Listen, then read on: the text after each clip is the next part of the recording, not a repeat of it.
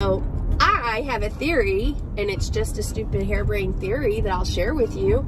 I believe that in this day and age, later, you know, we have so many transgender and mental disorders that have nothing to do with gender, but our depression and anxiety and all of those things have every generation amped up, and they all started back in the 60s with the drug epidemic. 60s and 70s, drugs, and then, you know what, their generation and the next generation and the next generation, and there's a huge possibility that lots of drugs and hormones and all of these things are not getting, we take a pill, it gets digested, not 100%. There are very, very, very few pills that you can take that are 1,000, that are 100% absorbed into the body. Some of it still gets pushed out into waste. And where does that waste go? Down the toilet, into our sewer system, into our filtration system, and then we drink it. So my theory is that a lot of these drugs that we're taking are not being fully digested or filtered out of our water and drinking systems and our groundwater.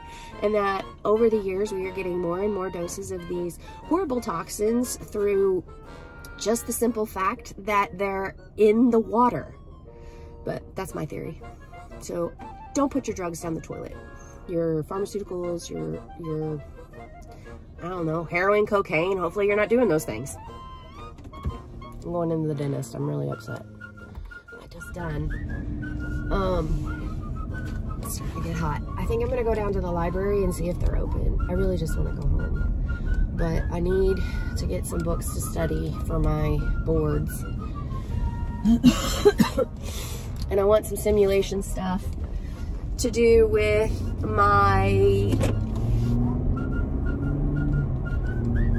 I just absolutely lost my train of thought.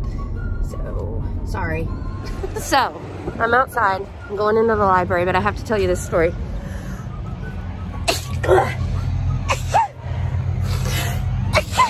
Wouldn't that be great if this was just allergies? Brandon, like I told you, he's trading cars with his dad, but we were putting 4 new tires on it because they were completely bald. And the guy went to take off the first tire to put tires on it, and he straight up broke the lug nut off inside the tire, like inside the rim. And Brandon's like, they don't know what to do, they can't get it out. I'm like, well, then they need to total the dang car and pay us for the car. And I know there's a couple of ways you can get that lug nut out, but this car's not worth hardly anything, so it's very frustrating. Well, I just dropped off the medications. I feel very dehydrated today. I also feel very kind of out of it, just very foggy. Because my head's so full of crap. I'm gonna go up to the gas station and get a cup of nugget ice because it is my favorite thing to chew on when I'm dehydrated and not feeling great. And then I am going to go home and make some taco soup. So I'm gonna go get my ice, then I'm gonna go home. Yeah. Hey y'all. So I'm sitting in my hammock on my front porch. My lower half is in the sun, and it is like, I'd say it's about 60 degrees out here. It's a little chilly, but sitting in the sun, I'm okay. I'm gonna hang out here for at least an hour, and I is gonna watch some of my EMT reality shows and study that way because my brain is not functioning very well today. I've taken a Claritin.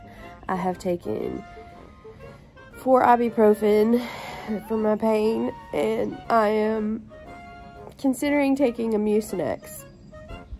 But I'll think about that because I know I'm kind of dehydrated, but I have so much mucus up in my head and in my throat. I really need to get rid of it. Nothing else is going on today. I'm so fed up with Brandon's car. I hate that car. I hate it like I've always hated it. I don't know. Whatever.